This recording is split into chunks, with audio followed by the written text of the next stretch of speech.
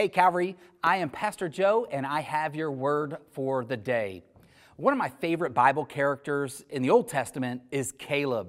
You can read about Caleb in Joshua 13 and 14, and you might remember the story of the Israelites.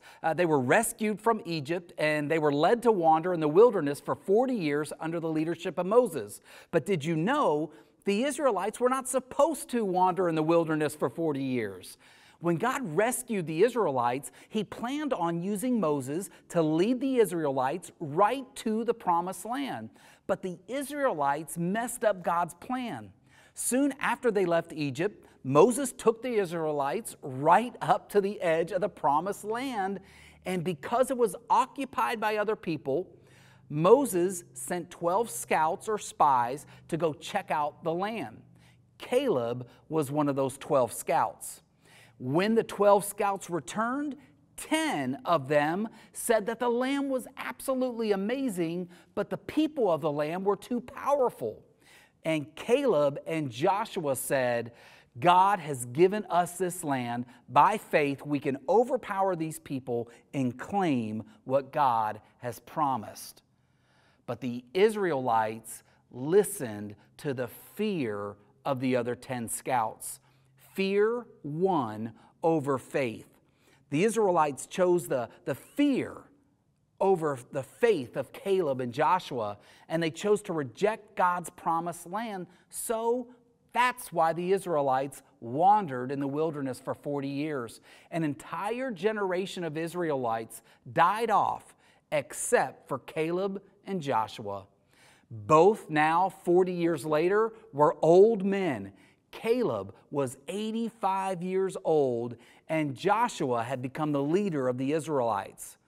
And now, God once again, under Joshua's leadership, led them to the edge of the promised land. The land was still amazing, and the inhabitants of the land were still powerful.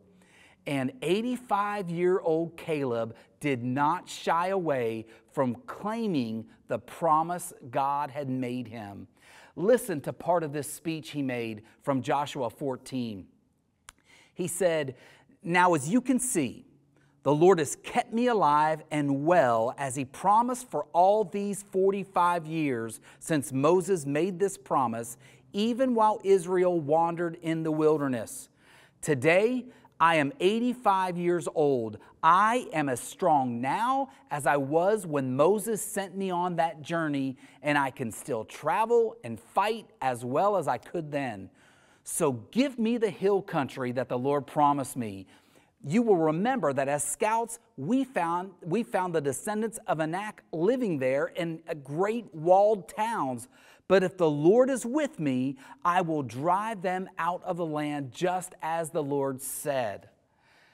Man, I got to tell you, most 85-year-olds are not thinking about what their next step of faith is going to be. But here was Caleb, willing to go and fight for the land that God had promised him.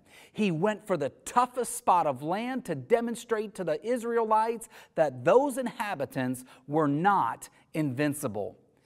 Now, regardless of how strong you may or may not be, if God chooses to give you power over your enemies, or if God chooses to call you to step out in faith, no matter the Goliaths or the giants that are standing in your way, if God is leading you, they will fall.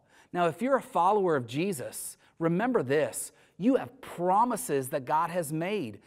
You have every promise of Scripture guaranteed to you. You have promises of hope, promises of joy, promises of peace, promises of answered prayer, promises of victory, promises of the comfort of the Holy Spirit, promises of experiencing the love of God. All of those are yours. In this weird season that we are in right now, you could allow fear to creep up and overpower your faith. But remember this, faith always views the promises of God as certain, as a fact, as though they had already taken place. Faith sees what others cannot grasp because faith sees God, not the circumstances. So I want to encourage you, choose to live by faith. Claim the promises of God found in Jesus and let your faith triumph over fear today. Well, thanks for joining us. If this blessed you today, as with all of our Word for the Days, if it blesses you, like it and share it with somebody else. Have a great day and God bless.